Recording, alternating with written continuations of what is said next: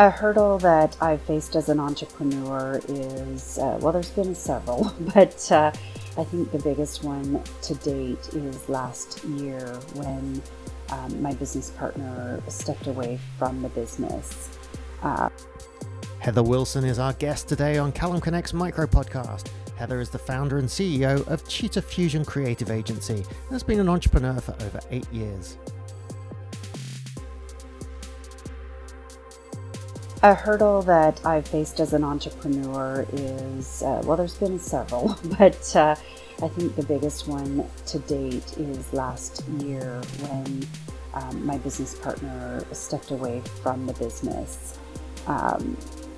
It was really challenging. It was having to pivot and figure out what this was going to look like.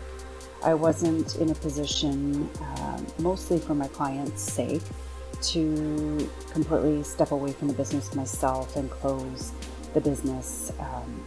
Without a partner, that's kind of my other, that's my sounding board. That's the person that we bounced ideas around.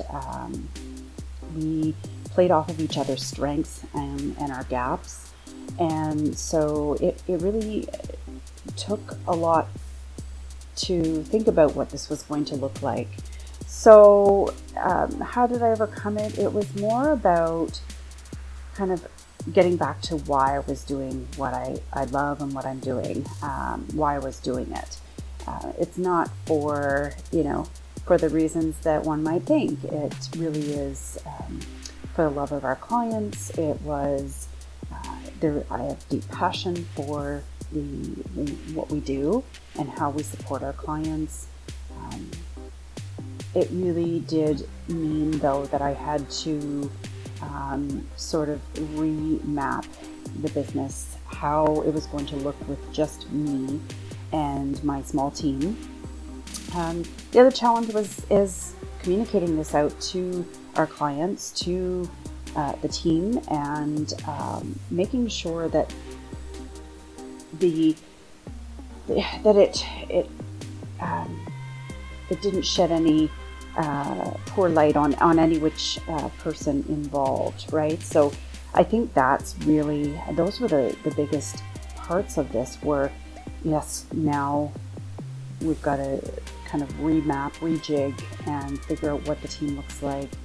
Maybe look for someone to fill the hole that my business partner was actually completing. So I was able to do that.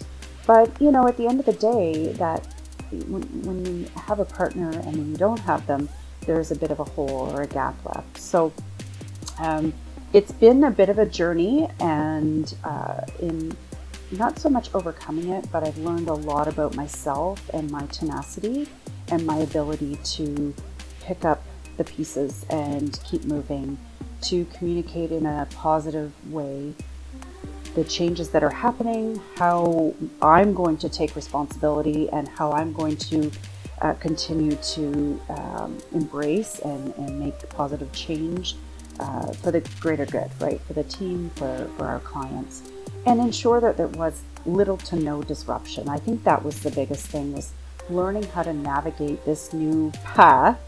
And go from 2 to 1, and then our team was so great.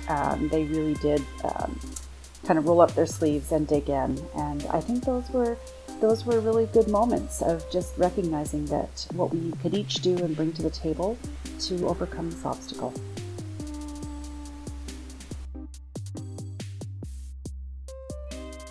If you enjoyed this podcast and would like to find more inspiring information about entrepreneurs around the world doing incredible things, make your way to enterprisezone.cc.